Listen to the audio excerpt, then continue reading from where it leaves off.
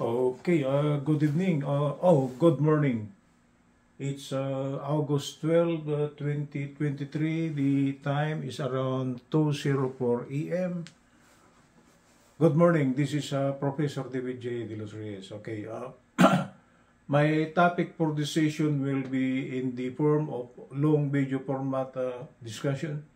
And the topic is actually college algebra. Okay, we are running smooth on our college algebra. Okay, let's continue with our college algebra. This will now be, this is college algebra, lesson number 29. And the title of the topic for this morning will be complex numbers. The last time around, lesson number 28, we are done with the so-called solution of a radical equation. Okay, so we know already how to solve if the given equation is a radical equation. Okay, so for this morning we will be solving complex numbers. Complex numbers is actually the foundation of alternating current circuit. It is just that the designation is different from the complex number on algebra with respect to the complex number under alternating current circuit. But the concept is actually the same. Okay, let's proceed. Complex numbers. For us who are watching YouTube shorts on YouTube, right? There are some problems in which it was given in the 15-second and 60-second format that the problem involves imaginary number. Imaginary number is actually a part of the complex number. Okay, let's proceed. Imaginary number. The designation for imaginary number under college algebra is designated by I, small letter I.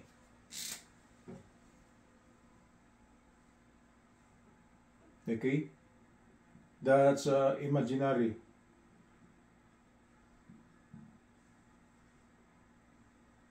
Okay, and the value of I is actually square root of a -1. Because imaginary number involves the so-called taking of the square root of a negative number. It is actually impossible to take the square root of a positive number. Because if we try to use our calculator, you put any number, but the sign is negative. If you try to take the square root, the value will not come out from your calculator. But mathematically speaking, actually we could bring out the value. But there is no I in the calculator will not bring an I value over here. I don't know the modern calculators, but this calculator of mine was, okay, it doesn't involve the value I. But mathematically speaking, we could bring out the square root of a negative number. Okay? So under the study of complex number, I is imaginary, and the value of I is actually the square root of -1. If we try to square both sides over here, okay, this is a radical term, right? It's got a radical thing. This is square root, right? So to remove this square root over here, we must have to square both sides, right? I to the second power will be I squared. And the square root of -1, actually the square root of -1 can be written as -1 raised to 1/2, right? Then we take again the square value of that one, right? So for me, I don't just place -1, I want to show how it come to be -1. So if we try to expand this one, we use the laws of exponent. So this will become -1. A 1/2 times 2 will be 1. Okay, or just simply -1. So under the study of complex number, the value of I squared is equal to -1. Okay? Don't forget this one, because in the simplification of the so-called complex numbers, we will be using this value I squared is equal to -1. Okay, let's try to bring out how a complex number is represented under the study of college algebra. Under the study of college algebra, complex number can be written as A plus BI, where A is actually the real part,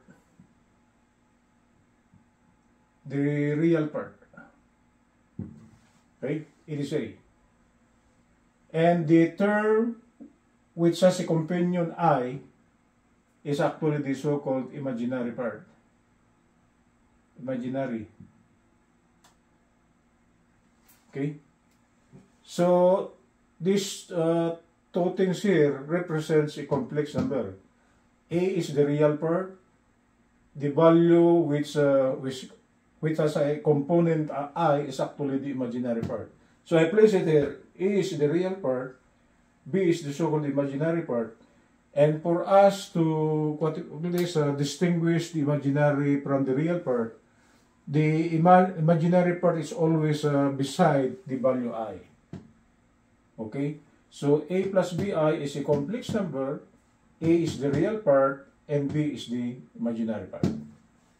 Okay, let's try to bring out the operations of a complex number. The operations of a complex number, it is actually a very long one because I've been teaching alternating current circuit. And before we proceeded with the calculation of some parameters under alternating current circuit, okay, we try to perform addition and subtraction of complex number, multiplication of a complex number, and division of a complex number. Okay, since I know already the operations on complex number, this will be the summary. So, for addition and subtraction of complex number, just add and subtract. Okay? Just add and subtract, meaning you add all the real parts, okay, combine them into one, and add all the imaginary parts, combine them into one, and that's it. For the addition and subtraction, it will be the same. For multiplication, okay, we use the so-called FOIL method. FOIL method is the so-called first out, inside last, or the other equivalent of that one is actually you perform the so-called distributive law. That's the FOIL method. Okay, I want to erase this one. It's the FOIL method. FOIL. Okay. First out, outside, inside, last. Or this is actually the equivalent of the so-called distributive law.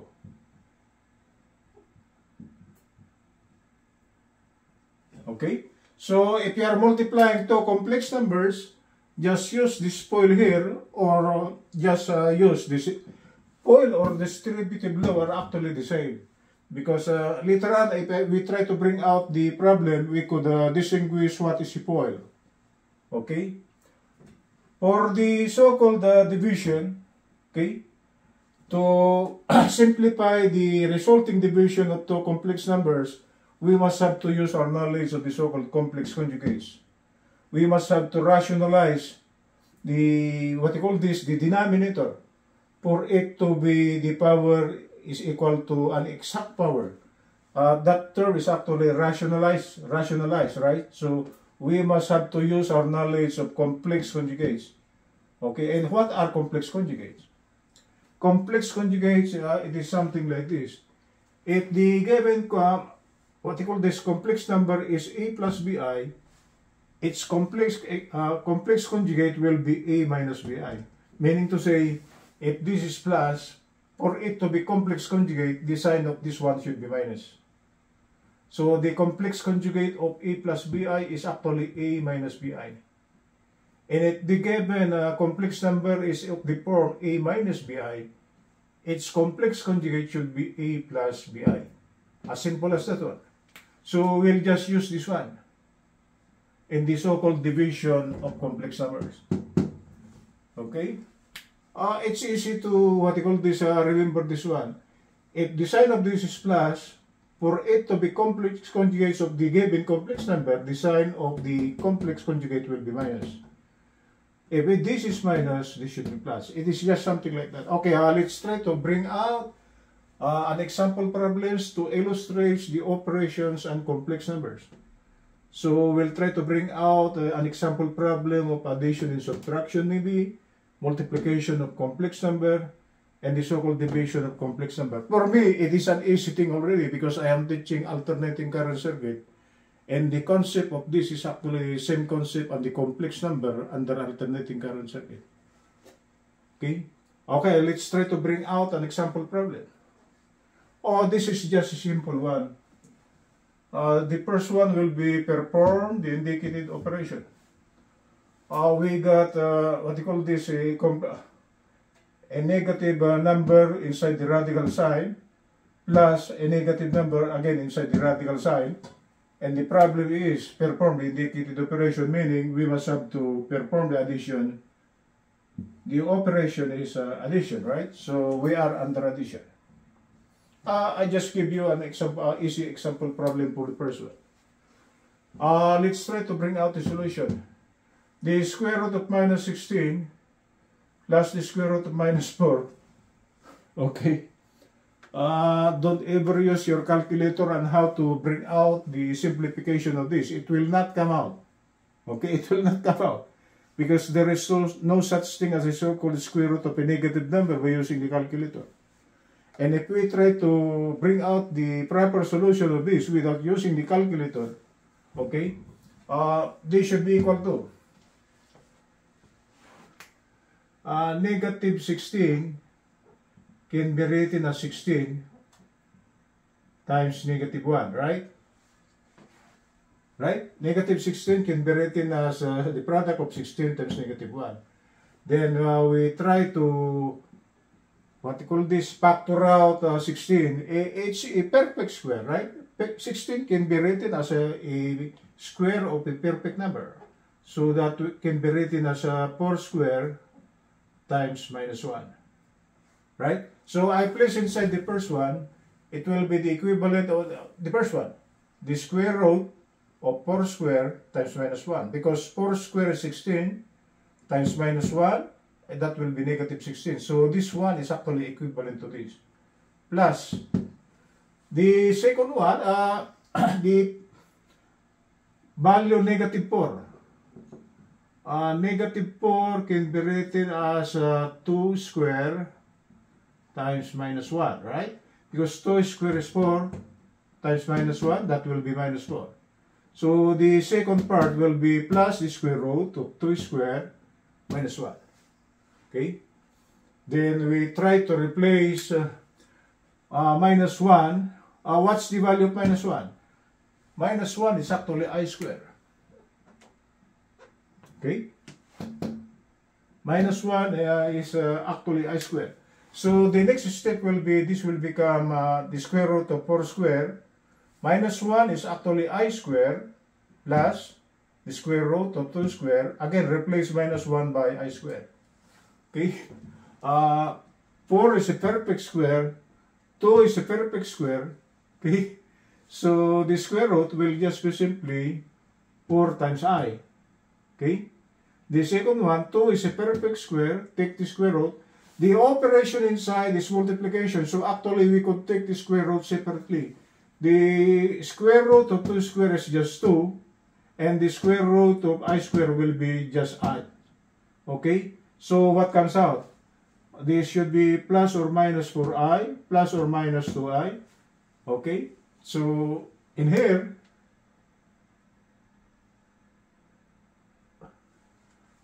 we are adding and subtracting. So we use first the plus. Plus 4i plus 2i, that will be plus 6i. Okay? And minus 4i minus 2i will be minus 6i. So the final answer of this one is actually plus or minus 6i. Because if you try to use your calculator, okay, this will not come out. Okay? But mathematically speaking, algebraically manipulating it, the answer of the square root of negative 16 plus the square root of negative 4 is actually plus or minus 6i. Don't ever use your calculator in the so-called taking the square root of a negative number. It will not come out. Okay? Next example. So actually, we have performed already the addition and subtraction, right? Okay, next example. Perform the indicated operation. The given complex number, it's a quotient, so this now falls under division, right? The given complex number is 3 minus 2i all over 4 plus 3i. Real part, imaginary part, real part, imaginary part. Okay, let's try to bring out the solution. I rewrite the given fraction. So, after the rewriting, this is the value, right? And to simplify the resulting, what you call this, the given quotient, it falls under the division, right? We must have to introduce the complex conjugates. We must have to multiply the complex number 4 plus 3i. Its complex conjugate should be 4 minus 3i, right? If this is plus, the complex conjugate of 4 plus 3i should be 4 minus 3i. So we must have to multiply the given right-hand side by 4 minus 3i over 4 minus 3i. So we could simplify the denominator. Okay? What's next? The operation is multiplication, right? This is that, but I don't want to put it that. This is quantity or quantity.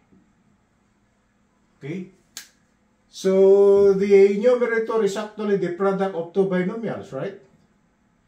So it will be 3 times the second binomial minus 2i times the second binomial. That is actually termed to as the FOIL method. FOIL method. Or the so-called distributive law. FOIL method is that this 3 here is the outside thing. So first outside, inside last. Inside is 2i. So this is first, this portion here is first outside. Next one is inside last. That's why it is termed to as FOIL. Or in layman's terms, it is just the so-called distributive law. For me, I don't even like that FOIL, okay? I will just try to perform this one by using the distributive law. 3 times the second quantity minus 2i times the second quantity, that's it. Right? All over. The given denominator, it's the same. You try to multiply. It will be 4 times 4 minus 3i and 3i times 4 minus 3i. Okay? It's the same, distributive law. So if we try to expand, 3 times 4 will be 12, 3 times 3i will be negative 9i, minus 2i times 4 will be negative 8i, right? And negative 2i times negative 3i, a minus in a minus will be plus, so this will be plus 6, 2 times 3 is 6, right? I times I will be I squared. All over, the resulting denominator, it's the same. Okay, 4 times 4 will be 16, okay? And what's next? The middle term will be 3i times 4 will be 12i. The next part is negative 3i times 4, that will be negative 12i. And the last part is actually 3i times negative 3i. 3 times 3 will be 9, and I times I will be 9 squared. Actually, when we do the so-called multiplication of complex conjugates, actually we are eliminating the middle term. Okay? Then try to replace this I squared by the value negative 1. Okay? So simplifying the numerator, 12, after the replacement of this I squared by negative 1, what will come out? This is 12, right? This is minus 6 now. And 9i minus 8i will be negative 17i.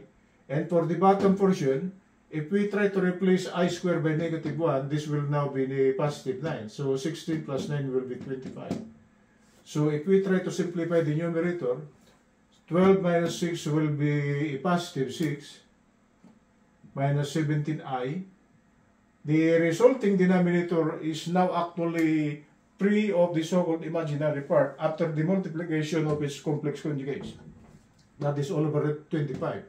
And if we try to distribute the common denominator for both real and imaginary, the simplification of this will be 6 over 25 minus 17 over 25i. So this will be our final answer. So that is actually, what they call this, an operation that involves complex numbers under division and even under multiplication. Okay? There's no hard thing about this. You just use your knowledge of the so-called from the start, the fundamental operations, the so-called distributive law.